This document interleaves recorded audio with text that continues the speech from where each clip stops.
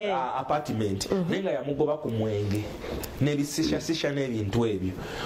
olunaku okwoseggulu omugagga agendayo asanga Leila takola ki taliyo akomawo Leila ng'akoze eki ng'agangayidde era omuntu omulamu ng'agangayidde omugagga kye yakola Leila agamba kasajja gwe tomanyira wasa nondekawo nvaako kyekikuleeta ewange wano nja kukuba lumu ebifaananyi nkulabise ng'oli bwereroze mugunire n'oluwalaata lwolwo kasajja gwe bakubulire simanyi kola bwe buti ne bwoti tekamanyi na luzungu kasajja gwe muganda ngoli gundi olinga kikajjo muganda nge kikule kikajjo kirimu ekiri Simon obuse Leila amalokoma obuzibu bwavudde wakubanga osirabawo watandikira kutabuka Leila yakomyewo nasanga mbuga nga amulinzi mugagga yamukubyemu empize zaleese obuzibu mugagga yamukubyemu nalaba nga ayise Leila yanditegedde kuba mugagga weyekyanga embeera wagiraba emotoka bagisse edduuka lyatulekera naye Leila ayina kyagambye agambye ku buli property ya mbuga ebyo ebyobugagga bye byonna Leila ayinamu omukono olinga n'amagunja mbadde ngenda kugamba ekigambo kya gravity ku TV Leila kyogedde mulina ku simu ng'agamba kezibeere emmotoka kezibeere emataka kebeere kiri Leila ayinamu omukono gwe Judy basiba omusajja oyo mbuga bwe bamusiba tewali ku mukazi wo eyasooka we yakuba embaga yadda wano kubeera na gulunedi oyo Leila yadda mu kunywa sisha ombuga katavundire mu gundi mu komere wa Dubai zinagenda mpaka mu komera gye basibira mbuga nentuuka mpaka mu komera mbuga ngali ku misalo kwabeera kati Leila wo waina mutati yaleta mulimu kyo gwagawo mwana bakazi namu olumu mwagalo ku Leila alina bugundi okujjako yalyanga buli anti kati guyinza kubanga tewaliyo Simon Judy omukazi ne wabata kuwadde ssente obanga teyenyigidde naye amagezi gojja nonneebuuza kera mba I have never seen language barrier yekutawanya you tamanyi luzungu nti mbuga the only time why I am not simanyi exposing mbuga is because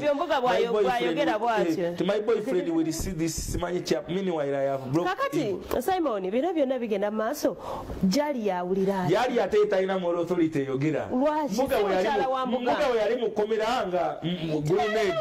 gulunedi teyadda namusanga era we twagamba ajinga yakakoma ojjukira haji wotabadde nga gulunedi akola bwati kakati yayo aina moral authority yogera ki naye nga mwata muzana ekipozi nti tagenda kuwangala na Lilia nani soko tuwe voice note ya Leila banango omwana yanyize nnyo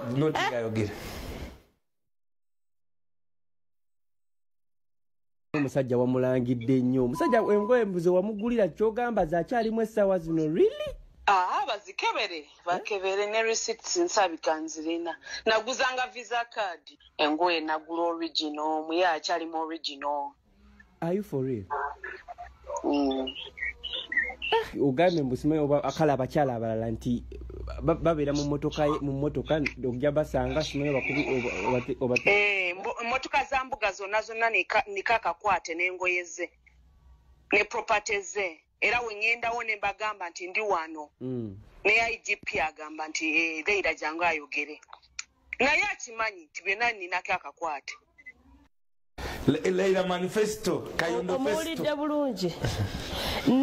n'abapoliisi bali bonna bakimanyi nti Leila alina akakwate kati simanyi oba jaliya ngwayo omukyala ulira jagalo ya ule ogamba Leila oba ogamba Leila kachapizo oliroko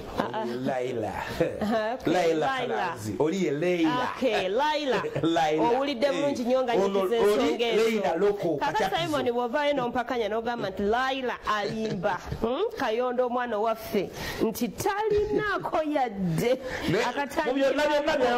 mukulakulana y'omuntu ono badde nongera muyita mugenzi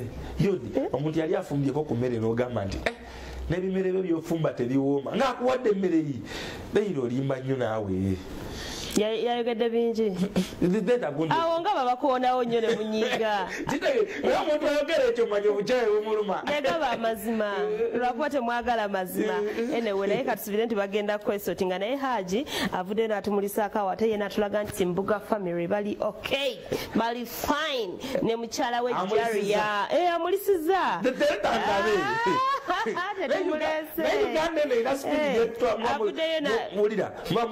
muli kubinde oba binde babo bakirawa eno gashumba oba muli kweno eno kiti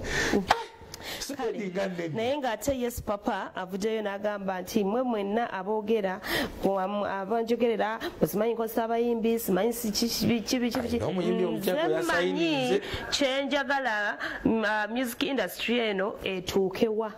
era nze amanyi lwaki nkola ebintu bino bwembanga nkutte ku muyimbi ne bitatambula bulungi temunkomerera musumaali okitegeera ne bamubuuzaako awo ne ku mugagga Brian White omanyi naku zino omugagga Bula ali eri yafulumamukko kakati gyabeereyo n'akasuka amwogeddeko era naye awo naye ngaokusinga ali ku muyimbi batugambye omugagga mwatandise okukwatagana ne Brian White era kati opulaninga namukomyawo mu kibuga kye yali yafuluma Brian White nze kyemmanyi mukwano gwa Shuapo waliyo Shuapo manager we Uganda naye kyesobola kulima nti simanyi bya Brian White nensimwinako buzibu byaffe byali bya showbiz ogwomwaka gwaggwa yena akitagwe n'okisigalamu twali mu showbiz era yatusanga Brian White yatusanga mu showbiz ndongo lwaki okyagiteekamu sente nnyingi nnyo bweziti ate nga lwatugana wali wagikoowa nakoowa buko bijasi bayimbi abo naye ate omuntu omulamu tolina kukoowa oluusi abalala bagamba nti ono asuula abayimbi ono abeera n'abayimbi n'abasuula biki nze nina ekirooto kyange nga nze nina believe nti nsobola okumeekinga omuyimbi owakabi manyi abayimbi bana basinga balina emizimu gy'obwavu egibasumbuwa ate ng'ovudde ne ku mizimu gy'obwavu mulimu abantu Katonda byatonda nga balina kuba baavu natural nga mutufu newogezako mujjayo mu bwavu ne Katonda atayinza onnyigira nakwavuwaza nga gamba omuntu wange gwe nateekawo ng'alina okubeera omwavu lwaki omulwanyisa omu kati kyogamba gonsinga amaanyi Katonda ayinza okukuyompesa akakubuza gonsinga amaanyi nakwavuwaza oyo omuntu wange mwagala ali bw'atyo abo betugezako okubeera nabo nogezako okumufuula oyagala mufuula oba okumutuusa ku levo endala n'agenda oyo manya Katonda yagamba omuntu wange alina kuba mwavu wano music wano tali mu sente wano tuligezaako kwegatta ne manager Roger twagala kukola ekintu ekisobola okuyambako eggwanga twagala abayimbi baffe emitwalo 3 zetuwa omuyimbi w'ebweru upcoming w'ebweru tumuwa emitwalo 3 najja n'ayimba wano ngeri ebweru tebasa na zimo nana okumuleeta wano muwa emitwalo 3 egya $1 zinino ninga 10 betulaba ku TV boogera nga bapromota tamanyi na muyimbi ali atya oba alina okwambala atya oba ekyegula agenda kulyaki yayogera bwogezi kuba yalabe muyimbi yayimbi olima netukwatayo balaso nagamba nyimbira $1,1000,000 oli atamanyi na muyimbi alina kwambala atya nadda ku TV navuma nagamba oyasaba atya $10,000 yalaba zezimujjamu si papa entertainment aina kaimba ke yali mukali aka kamilioni ka all star ke baita wigo mingo ayaya si papa muganda nge webale obwagazi boina ali kaliwa nakuzina aino muyimbi ompyo oyo muganda nge oyo go yasainize doza end time from now agenda kuba mujjaka emikono asobola kubanga mpromotinga Simon mwe mwali Masaka embuti kizichali yali ekibutikira kyabukedde fama embuti kizibukedde fama embuti kizi Masaka yo makaga fi era abantu be Masaka batwagala nnyo byonna byetuze tukola biraba basona benyi bamwaniriza tukolayo ebigo batwaniriza batuuliza nnyo ku 16 katonyeze 8 abali esemba bule Rakai Bukoma Nsimbi Mikoche Ndala Salamu bonna eyo muganda nge side zeyo kati ngobukedde omwoyo gwaffe gwomanyi tetusobola kuva mu bantu batwagala so kati buli lwakutaano olusoka mu mwezi tukwatagana ne muzeyi kiyimba wa club ambiance ne tubeera nga tukwatagana mu n'abantu baffe we tubawa ku birabo we tubawa ku majja we tubawa ku buli kimu mu club ambiance olusembayo mu mwezi this time around era nawo twaliyo netugezako kubanga twogerayogera muko nabo tubawa ku birabo batunyumizaamu twogera obimanyi nga bakiringamu ne ba big boys b'embutikizi kale katsoke tubafuna enalabye kalungi bawo batuwe tubalabe club ambiance so da kyekutte Masaka ani akola program bukedde butya bani abakikola abakola bukedde butya bina ko MC Maswa Simon munene omukibuga kalungi jezisi kaibando mwana wefumbe Dr. T amalo wo mugogwa Musa yes omwana akibuzo akitutte Masonga kibuzo akitutte akizemo bulungi bamwami vuli omwana enkubeleme mukuba omwana webuttu Anawiyatya mumuwe kusente soko tulira ku program za bukedde zomanyawo tulire mwa program za bukedde ezoberwako golokoka bukedde butya ensigo yiiya ekijjulo tulinamu sports awo otuva ku sports tulina mungu ekambi tusinga okwagala akaama fali impagi ne godigodi akaama ono yennyene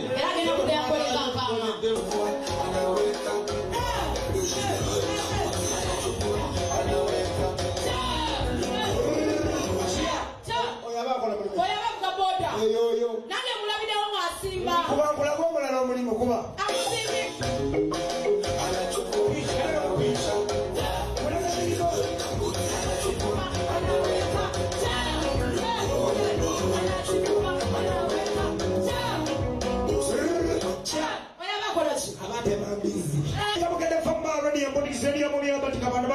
maswanku namba mkataina wali alipagala ukendeka mwashikipe bukende mta saimura wa chuka kalunji kaimanda Dr. Chamale kapitali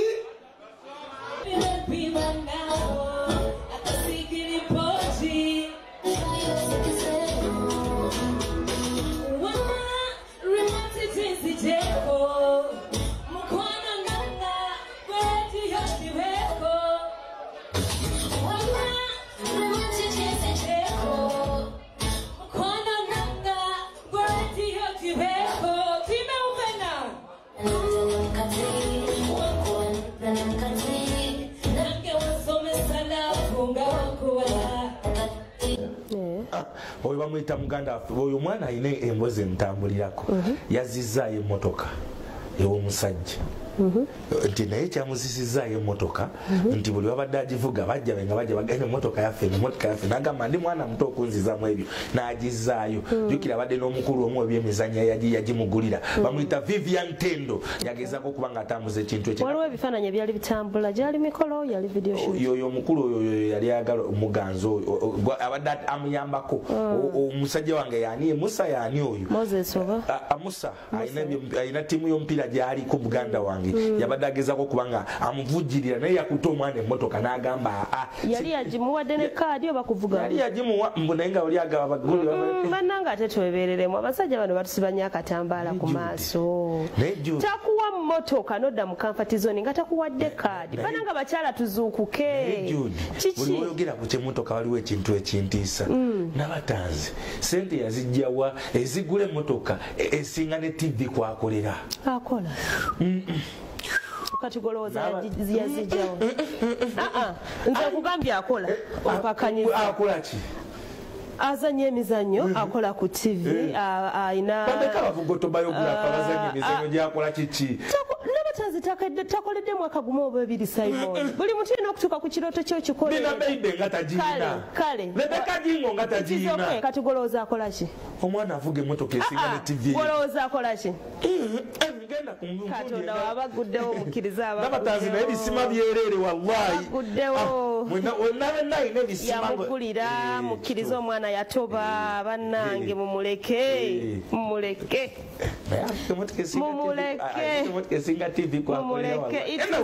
bannamasaka tubakulisaayo ne muzeyi kiyimba ebale kubanga oyagala nnyo bukedde muzeyi kiyimba amaanyi mangi nnyo infact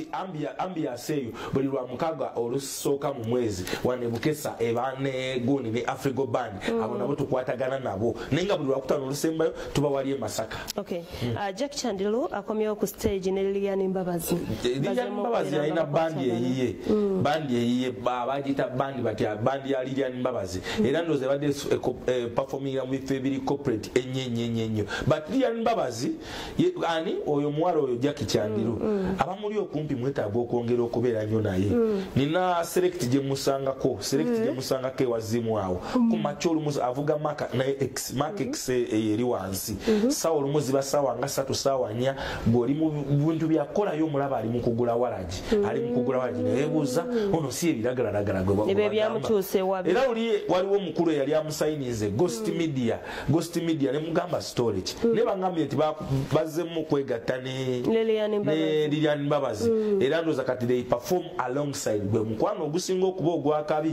ogwakabi nti kati olaba muno ng'agenderera omugambo waye jangu tukole bwetuti ne bwetuti in fact bangambye agenda preachinga ne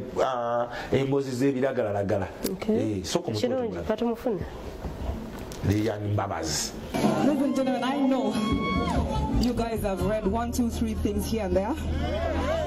And the one thing I want to say, the biggest percentage was lies, but the best line, yes, addiction. However,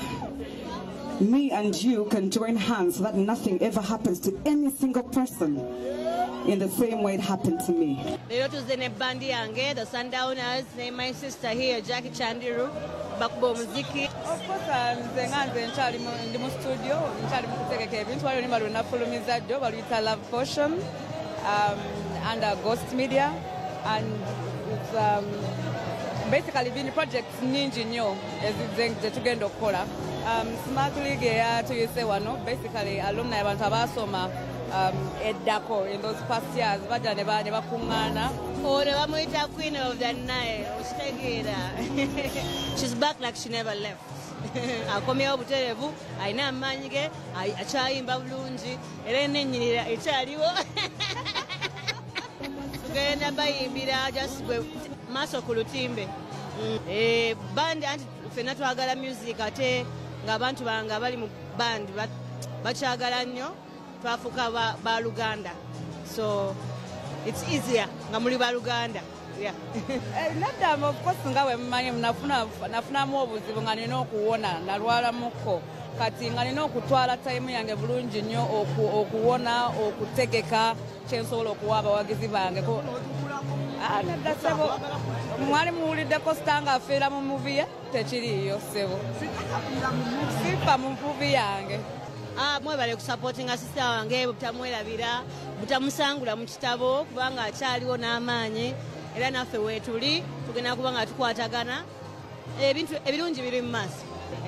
Ndagala beebaza nnyo first of all okubanga balaba Bukedde TV nakubeera abawagizi baffe nze Jackie Chandiru ne Lilian Mbabazi Blue Free at Large ndagala beebaza nnyo.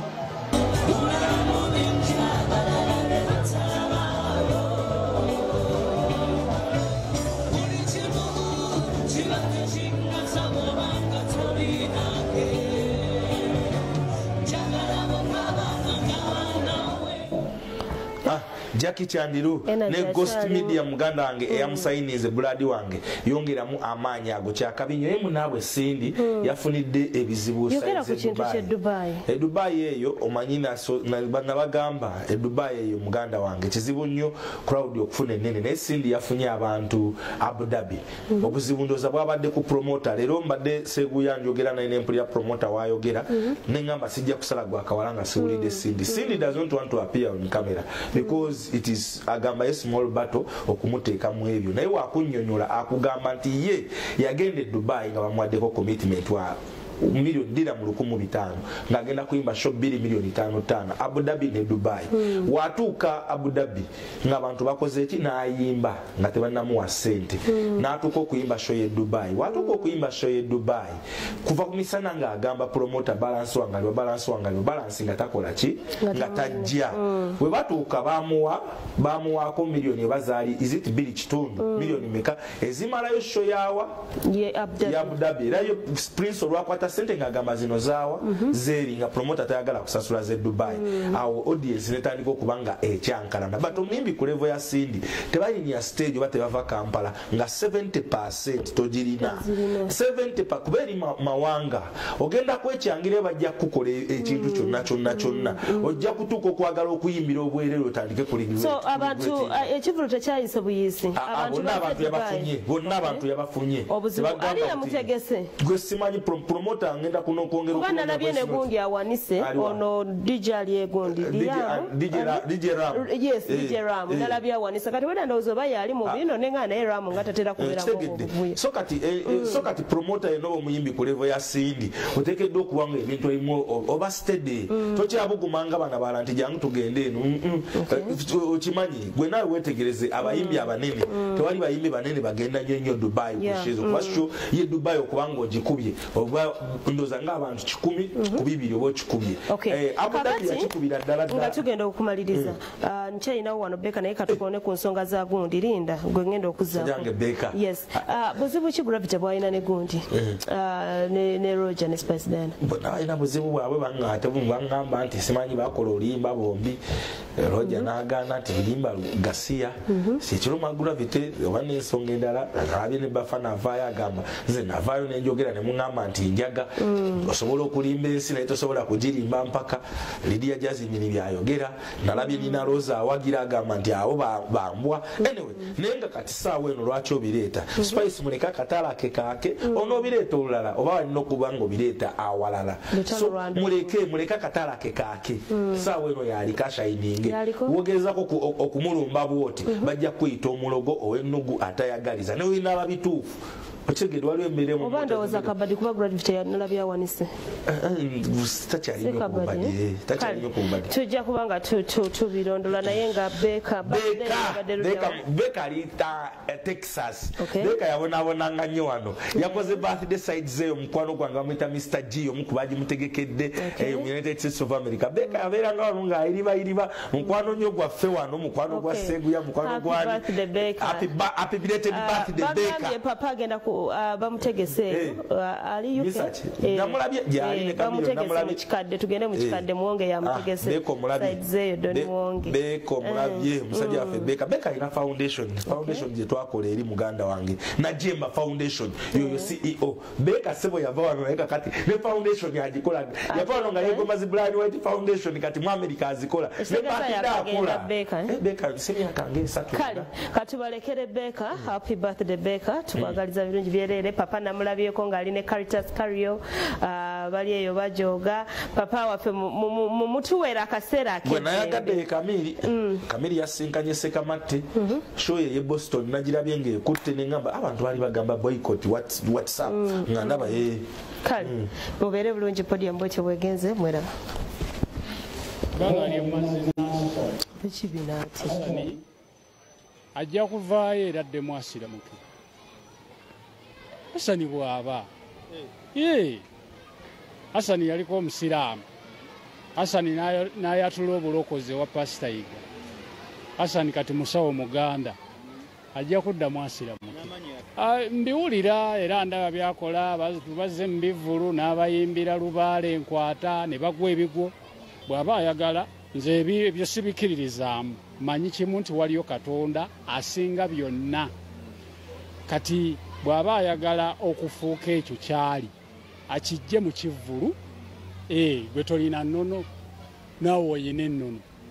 kati aba TV basuula bigwo banno waliwo ebintu ebimu nga tulina kubikolera eri bali kati bw'obireeta mu public ng'abantu bajja kiraba bubi kyemmanyi waliwo amubalira ati n'ebye-Uganda naawe obimanyi ebye-Uganda naawe obimanyi anti kati Hasani ye ndowooza ye naye nze nga nze nzikiriza nti waliyo Katonda Allah subhanahu wa taala atulaba era atumanyi sizaala wabuzalayi naye nze nzikiriza ekintu kimu nti oyo yengeri abasuula ne bali abagwa abayinako obuyinza ali ogwo Katonda magezi gemuwa addeyo adde mu ddiini ye asaale